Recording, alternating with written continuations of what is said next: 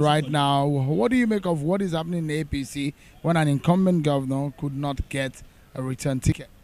Well, I think it's absolutely disgraceful what has happened in APC because, you see, it would seem that the whole idea in APC is that everybody should be serving one man.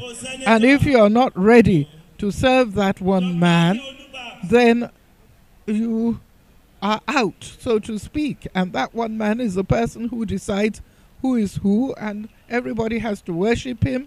Everybody has to bring dues to him, and, it's not a political party. It's more like a mafia organization. You were very close to him before now.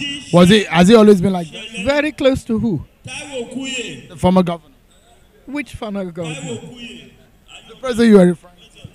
Well, I was never very close to him. Yes, we were together in the Senate. We were together. We fought for the June 12, restoration of June 12, and I was his deputy. But certainly, if the way he treated me when I was his deputy governor was the way you treat somebody who's very close to you, then I'm sorry. I think it leaves much, much, much to be desired. Do you think the PDP stand a chance in this election? Yes, I do. Really? Because I believe everybody's fed up with APC. What have they done for the people? They have impoverished the people. They have driven businesses away to other countries. So what is the benefit to the other ordinary person?